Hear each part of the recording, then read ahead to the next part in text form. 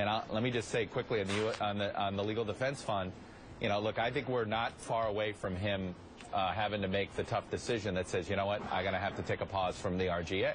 I just don't see how I'm assuming a lot of Republican governors are not going to be happy about this next development, since now Christie's going to have to be raising money herself to deal with this legal issue, and then going around the country raising money for Republicans. It just doesn't seem like anything but a bad distraction for a group that, you know, needs a lot of cash right now because there's a lot of governors to defend. I think next week could be a circus when he goes to Chicago, to be frank.